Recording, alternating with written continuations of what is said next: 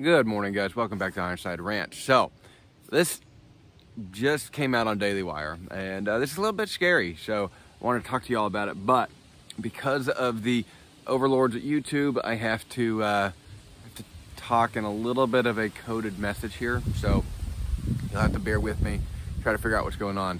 And it's starting to cool down here, and you can see we got some firewood in the background. So, I'm glad we're getting all this taken care of, and I apologize for the wind. Hopefully it's not too bad, and hopefully I can edit that out with the sound, but I'm not very good at editing, as y'all know. That's not my thing. One day when our channel has 200,000 subscribers and I can hire an editor, that'll be great, but until then, y'all get me. Okay, so what has happened? This is actually really scary. We have a study, and I'll post everything down below. I can't, because I want to say it was University of Washington, but it'll be down in the article. I don't remember off the top of my head, and I didn't take notes. I brought coffee. This study was done on mosquitoes, using mosquitoes to inject certain medical procedures into your body, right? So this sounds like something from a science fiction movie, where instead of using syringes, we do mosquitoes to do it. And basically the theory is that the mosquitoes, works like a bunch of small injections, and this can be completely controlled. Now, they guaranteed that it would not be used for mass population use, because it would be too expensive and they don't have the manpower. And can you buy that? Can you buy that the government doesn't have the manpower when they just hired 87,000 new IRS agents? Well, they haven't hired them yet, but and that they don't have the money. They can print an unlimited amount of money. So those are kind of BS excuses, if you ask me. All right. I think if you believe that, I really, I have a flying unicorn I need to sell you type of thing. I don't think anybody's buying that crap. Here's the deal. This study is kind of groundbreaking, and it's groundbreaking in a number of ways, but predominantly it could be groundbreaking medically, right, to be able to treat people effectively, but and to treat mass populations. The problem is that it does it against your will, and then just by the nature of us augmenting things in nature.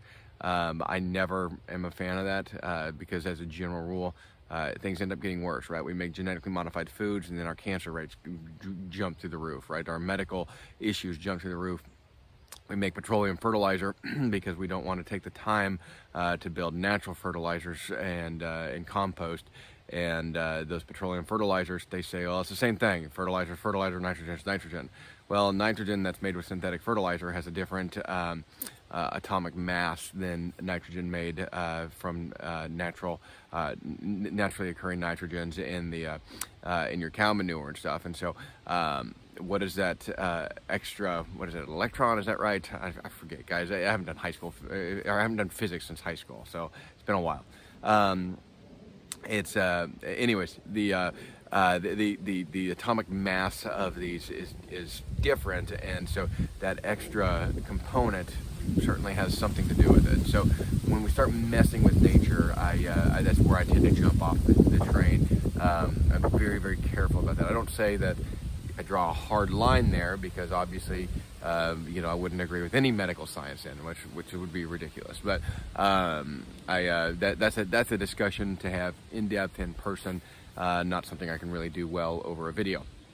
So here's the bottom line. This is super scary stuff. This is going to allow some entity to have control over your body and what they want to put in your body without your say-so, and it can be done via an accident.